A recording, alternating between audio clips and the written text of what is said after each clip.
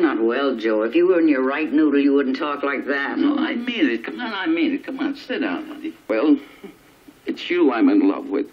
What am I supposed to do? Get all dewy and gooey? Am I supposed to fall all over myself because my husband of 27 years finally decides he loves me? Get out of here! You bet I will! I don't know what I ever saw in her. Must be bugs.